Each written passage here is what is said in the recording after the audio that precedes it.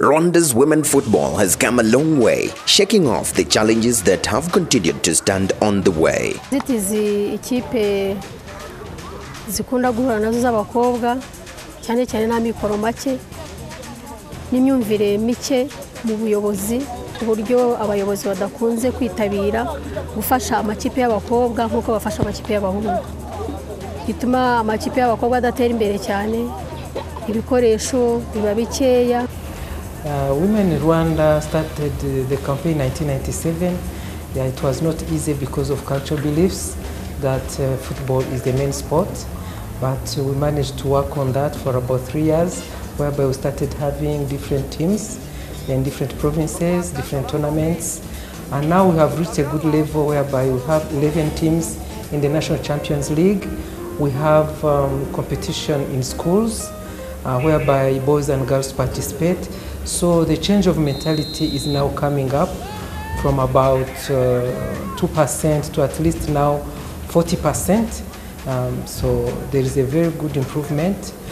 We now have women coaches, we have women referees, we have a national women's coach, which is some improvement that has been done at our campaign. This issue of stigma and cultural beliefs when it comes to women playing football is not special to Rwanda. أنا كنت بلعب في الشارع كنت بلعب مع أولاد بس كنت بلعب مع أولاد بس مفيش بنات. أنا البنت الوحيدة اللي كنت بلعب كورة. إزاي ما أعرفش. كانت غريبة يعني الكورة النسائية ما كانتش لسه. بتلعب كورة أنا ممكن أمنعها يعني أنا بحترم الرجالة هي اللي تلعبها بس. وكمان ممكن تشغلها عن البيت. احنا عندنا في البيت المصري لازم يكون Even though Rwanda's women football has not yet reached the level of other giants like South Africa and Nigeria, the resilience by Rwanda's football governing body FEROFA is still on. The commitment levels to up the standards of the game remain high. To change a mindset is not something that can come out of a day. It is something that always takes a long time, and always we meet constraints when trying to promote that. People start complaining, why are you changing our culture? Our women are supposed to dance and sing, they are very soft. If they play football, they will grow muscles, they will become like men. So they say it is just more sport. But as we keep on organizing tournaments, we keep on using the media to talk about it on the radios or the television, this has changed the people's mindset that also the girls has the right to play. Though it's, all priorities go to men always as the first priority, but this is what we are trying to do, to see that it balances, it becomes 50-50.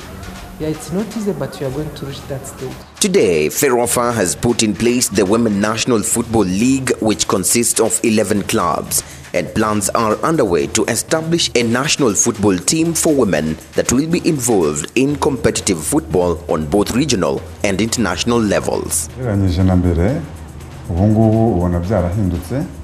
kubera ko twagize ubuyobozi bwiza bushyigikiye abadamu muri rusange batibagiwe na siporo y'umupira w'amaguru ari ubuyobozi ari na politiki y'igihugu cyacu bona babishyiramo ingufu cyane kugira ngo abadamu bakomeze gutera imbere mu mupira w'amaguru. Since we have now the support from above, from the ministry, from the Football Federation, some years back, there used not to be some competition, there was no national team, but now they are going to put it in place. So we believe that if they put much input as they are putting in boys football, we are going to have the best results. And we believe that between 3 to 5 years, we shall be able to compete on the international level. Recognizing the importance of training as a component of improving women football standards in Rwanda, the Rwanda Football Federation FEROFA, in collaboration with the World Football Governing Body FIFA, has continued to host and organize community training workshops. These workshops usually bring together all stakeholders in the sport from all over the country. Despite the feminist revolution, it is however interesting to note that women leaders and representatives are often still as scarce in the women football leadership positions and corporate boardrooms as they were some years ago. As far as I'm concerned, I can see this as a very good step because years back there was no single woman, but at least now there is one woman, whereby these other officials from the executive committee are convinced that next year they are going to have 30% of women in the executive board. So once women are 30% in the executive board, then we are going to have this coming up to some equality. So everywhere you go, you'll find that in the Football Federation, there are no women on the executive committee. There are just very few. So it is all over the world, it is all over Africa, but we are trying to bring this up so that we may bring a change from Rwanda. Despite all the challenges, one thing is for sure. There is a determination to uplift the standards of our women football in the country to international standards. Kandi tubona umupira w'abakobwa urimo kwevoluwa kuko urebye uko watangiye naho ugeze ubu ngubu tubona hari amelioration nyinshi nini. And as we are going to have the national team, we are going to compete on international level, and we believe we shall have the best results that will also motivate Rwandans to feel that they can support their women. Brazil, and she takes the ball here.